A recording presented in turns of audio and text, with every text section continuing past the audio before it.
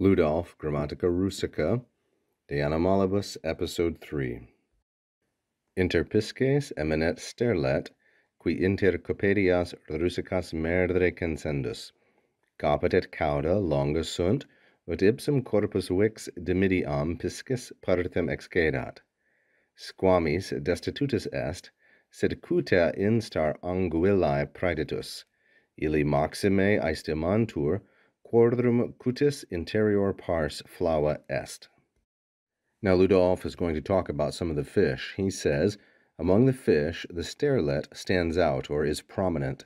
This eminet is emineo, eminere, a second conjugation verb.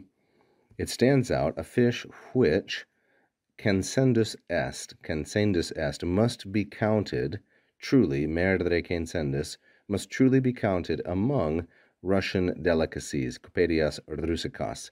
Censendus is from the verb censeo, like so. It also is second conjugation like eminere, and here it is being used as a gerundive, censendus, that is a passive periphrastic, so we have to understand it is censendus est. The sterlet, which must be counted, truly, merdere censendus, among Russian delicacies, so copedias Russicas is the accusative object of inter. Its head, caput, and its tail are long. That's a very simple sentence, isn't it? Caput et cauda longa sunt. Its head and tail are long, so that, ut, the body itself, ipsum corpus, hardly surpasses, vix excedat, dimidiam partem, the half part of the fish. So the head itself almost makes up half of the length of the entire fish. So here we have a result clause with the ut excedat. So excedat is a third singular, present subjunctive, and active from the third conjugation excedo, excedere, like so. Its object is partem, modified by dimidiam, and there is piscis in the genitive. The subject, of course, corpus. So this is, as I said, a result clause, enuntiatum consecutivum, a consecutive clause.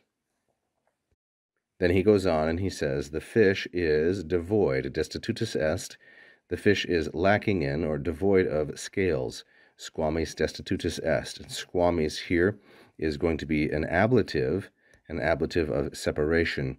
It is lacking in scales, but it is endowed, praeditus, it's furnished with a skin or a hide, cutea, that is instar anguillae, that is in the image or the appearance of an eel, anguillae.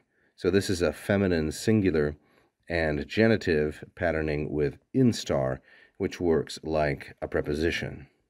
Then he has a summary statement here, illi, masculine plural, and nominative, referring to the sterlet, which is a kind of sturgeon, apparently. These fish, illi, are valued very highly, or most highly, maxime aestimantur from aestimo, aestimare, first conjugation verb, used to describe the price of something or the value.